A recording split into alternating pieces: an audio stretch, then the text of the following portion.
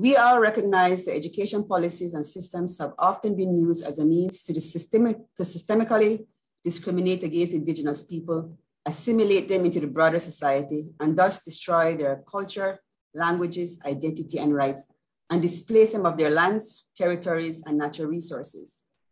And we continue to see the repercussions of such policies, such as in Canada over the summer.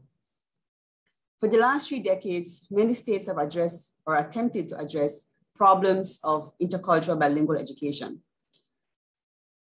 However, sadly, these education systems, policies, and curricula are rarely developed with Indigenous people's participation or consent, and as a result have mostly failed Indigenous children and continue to deny them vital life opportunities and cultural security.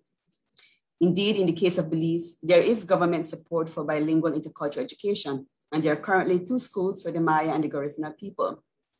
But there are challenges because despite teachers being paid, they have been unable to work in partnership with parents to address the policies and curricula that need to be developed for cultural education. Lamentably, quite often the teachers are not qualified to teach Indigenous people and continue to use mainstream methodology. In my experience, the teachers have been the ones to push back on Indigenous-led education,